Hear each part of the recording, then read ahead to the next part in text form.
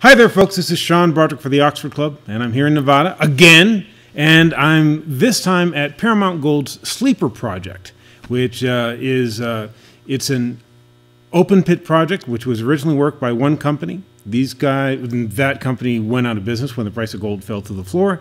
These guys have taken it back on, and they're doing some more drilling, and they really are trying to build the potential for a good company builder right here.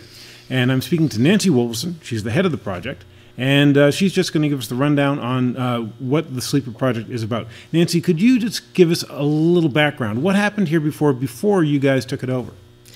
Originally, this project was discovered by a geologist with Paramount Gold, John Wood. He was off in the hills looking for Carlin systems like everyone else in Nevada back in the 80s, and he found some altered volcanic rocks out here in the valley, kept following them out, started drilling. Hole 34 hit the Sleeper vein. Within a year, they were mining and paid off the mine. It was a high-grade epithermal deposit, and it lasted, they mined for 10 years. Paramount picked up the property in 2010 and has been exploring since then, building on everything that was done in the past. Okay. Now, they did mine out the high grade, so what you have left is low grade, but you guys have been doing lots of drilling around here, right? And some of the stuff has come in better than you had before, so now you guys are going to work on a new resource estimate, isn't that right? Yes, we have been drilling out some of the deposits that were known, but they were low grade for AMAX, and these are the facility zone. The Westwood is a high-grade zone, which was known by AMAX, and they actually were looking at going underground to mine it at the time.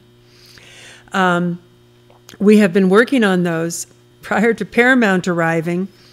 Most of the work had been done in the facilities in Westwood, and they were basically focused on resources in those areas. Paramount has taken the entire property, drilled some holes, done metallurgy, and has done a resource on the entire property. We have some high grade. We expect to find the vein at depth, not in the grades and widths that it was near the surface. And generally, we have all the low grade that was left when the project shut down at $300 gold. Okay. Now, what is here now? It looks like a lake because basically they had a pit and it's filled in with water and stuff like that. So if they were bringing this project to mine, they would drain that out. In the meantime, they have some stuff that's over on the side that they can drill.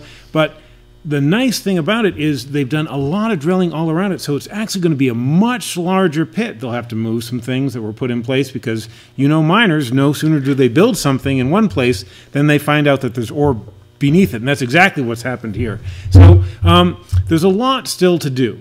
It's early stage, but they seem to be on the trail of something they think could be much bigger, and so that's what Nancy and her team are actually doing, the drilling, to actually find out more about that and just move that on down the road. Nancy, that's all I really wanted to get. Is there anything you'd like to add to my subscribers? No. Sleeper's a great deposit, and hopefully we'll find another Sleeper. Yes, okay, great. So keep your eyes on this summer Sleeper, and I'll be back with more information on this and other projects as well. This is Sean Broderick for Oxford Club. Thanks for tuning in, folks. Thank you for speaking to my subscribers, Nancy. Thank you. And thank you, folks.